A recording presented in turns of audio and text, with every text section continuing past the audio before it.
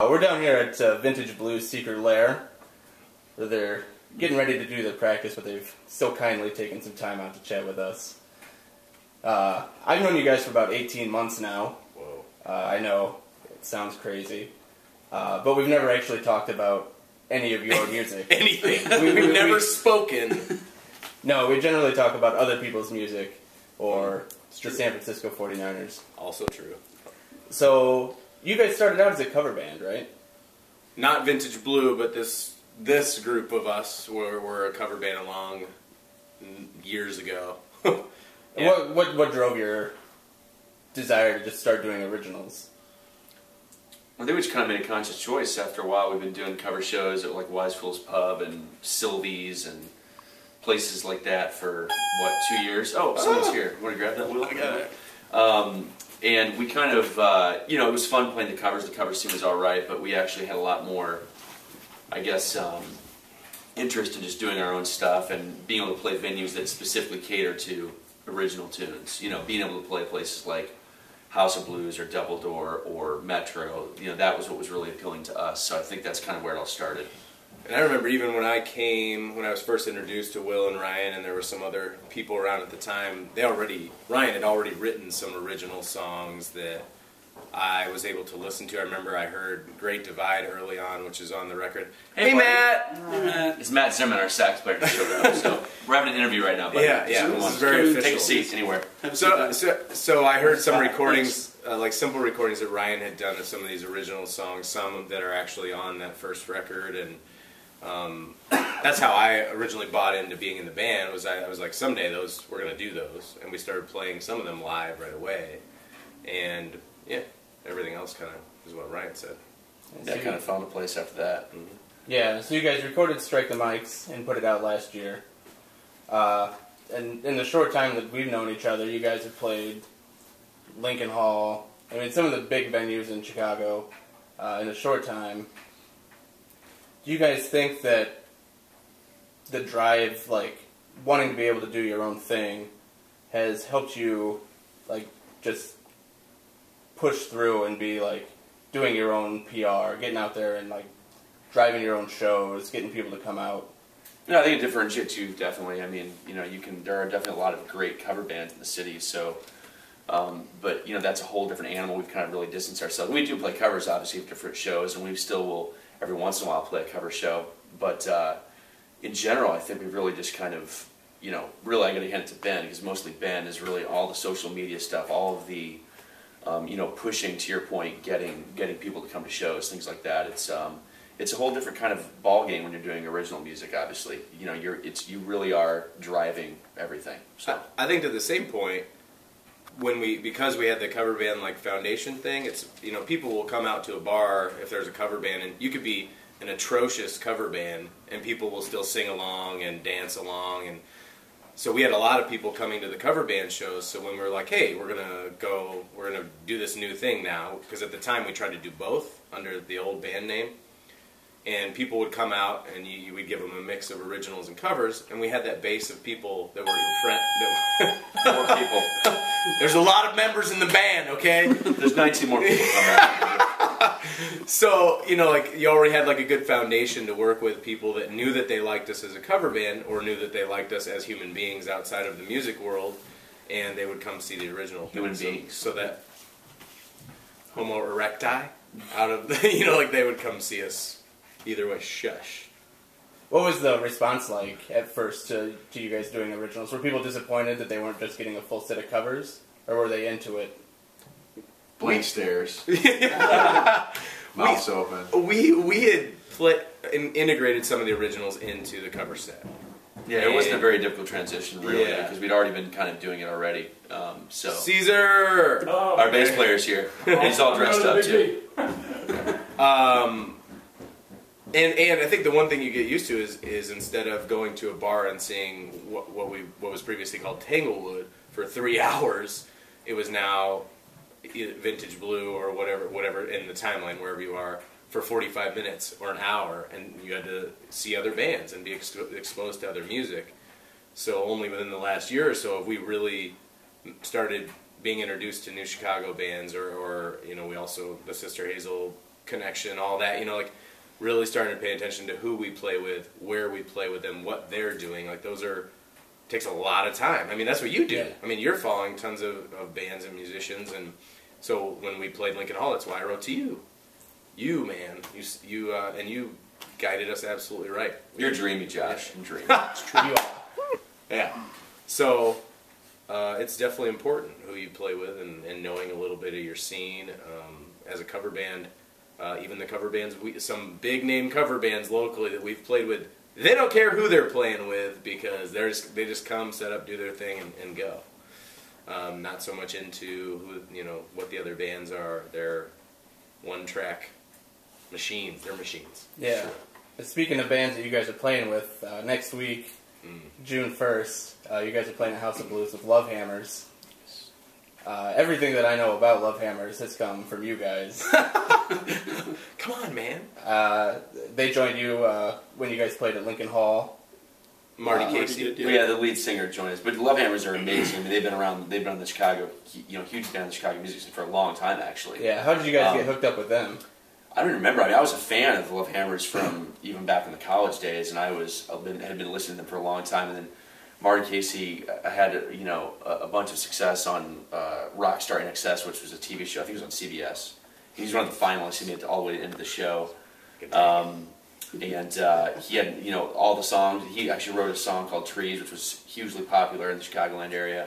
And then he got to play with a bunch of amazing people, Dave Navarro, a bunch of the list of tons of people he's worked with and written music with. He played with on tour with LA Guns, or was in LA Guns for a while. Yeah, yeah, and LA Guns, toured with them as well, obviously. And then, had been writing songs. He's an amazing songwriter, and all the guys are incredibly talented guys, and just a total rock fest, like a very straight up rock and roll badass. Yeah. And I think we got connected with Lovehammers the same way we've kind of been connected with a lot of things through Paul Farvar, a Shoeshine Boy here in Chicago, and Marty went to U of I, Paul went to U of I, Ryan went to U of I, so there's that connection as well.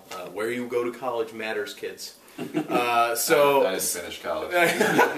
so way to rub it in, Ben. I know, sorry. so anyway, I think Marty came to a couple shows, maybe Dino, the bass player, their business guy. And we played with them last year, and I think we were the second out of 3 or 4 bands, and this year they asked us to be direct support, which is obviously great for us, and we're pretty excited. Yeah, very excited. And that's kicking off kind of a nice summer for you guys. You guys are doing the St. Patrick's Old St. Pat's block party. Yeah, they have a new music person this year, but Old St. Pat's is the June 28th, June 29th.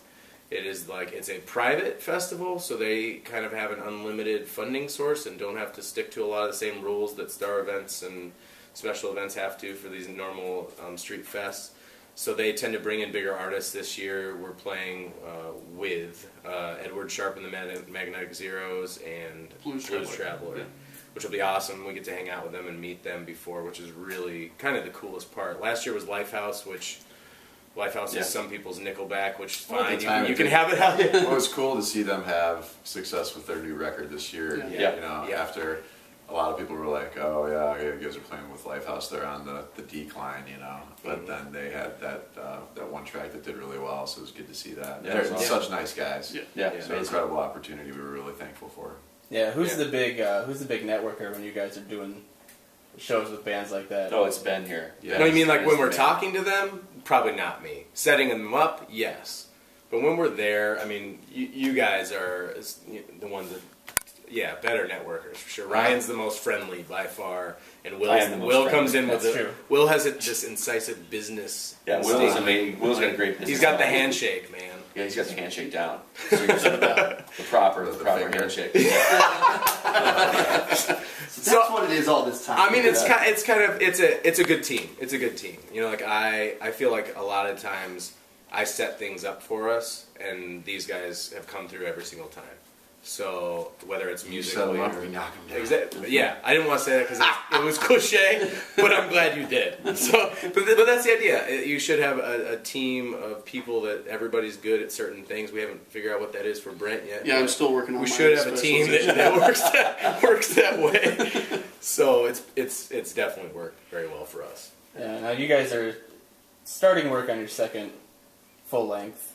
Yeah. You're here practicing tonight. I know you guys have already had a couple ideas that you've kind of tweeted about and Facebooked about.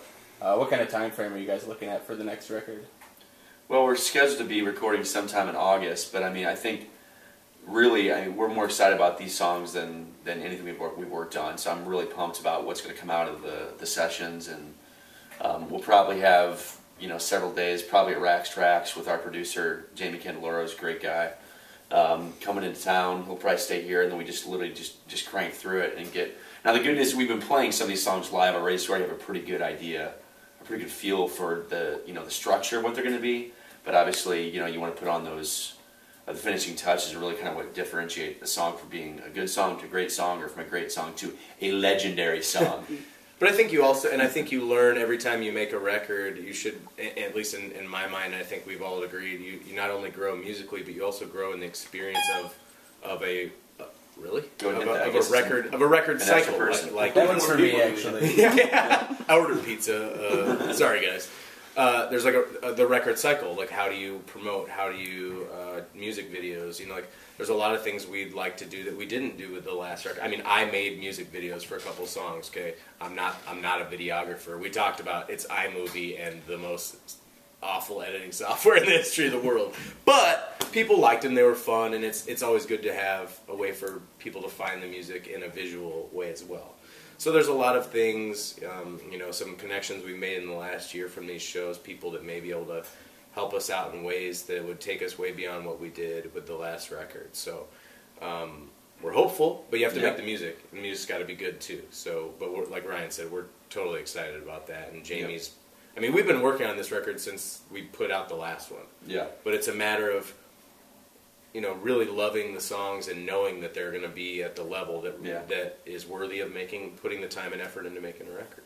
Yeah, but plenty haven't made the list. Yeah, we've worked on a lot of ideas that didn't come through. Yeah, and these guys are great. Matt Zimmerman shoots them down all the time. That's his specialization, is shooting things down. No, that sucks. We're not like, this sucks, and then we'll move on. Next option, please. Matt and a movie would be called The No Man. So lastly, you guys are kind of famous at your live shows for doing these crazy mashups. And I know you guys were kind of trying to top the last one that you did. Yeah. What kind of ideas are you coming up with? Yeah, sorry, we can't tell you. No. Top secret? No, that's part. There's some really good ideas. We have a bunch. Yeah, we have a bunch of ideas floating around, and I think there's a couple shows coming up either this summer or when we're out on the road. We're going to record shows, and I think the thought is, at some point, we'd like to do a live CD or disc that has those mashups on it, but never like go in and record them fully. It's not the same. Yeah. Performing them live and killing them live is where the energy comes from. And there will be different stuff this summer. Maybe a couple. Don't know. We'll see. Aren't we going to debut a new one? I believe. Well, we're going to figure that out tonight. If we're going to be able to debut it. You got to come to the June first. Yeah, that's true. Blues. For sure. Yeah. For sure. But if practice goes well, yes, June 1st. Yeah. We are doing a new cover. Ryan's a tyrant, so I like to get the song selection is also run very... through 14, 15 times. You look like Usher right now on The Voice. Oh yeah, with the leg up. Do I? I hate that. Sorry, bud. Just stretching. Dude, you just pissed off Usher, man. Yeah. Come on, dude. Totally pissed off Usher when he watches this. moves. Even his peers make fun of him. Yeah, that's true. All right, well, I'll try to keep Usher off the email list. I think he's in my auto, cool dudes list, but... Don't Usher, Jay-Z. Yeah, it's Jay-Z, Usher, whoever that guy was on TV earlier that we couldn't figure out. Oh, that's... All I know. I think it was, Lil Wayne or something. Yeah, I think, yeah. But thanks for having us over, guys. Yeah, for sure. Thank you. We appreciate everything that you've done. We really appreciate it. Yeah, for sure, man. Right back at you, guy. And we'll see you guys June 1st. All right, sounds good. Nice. Peace.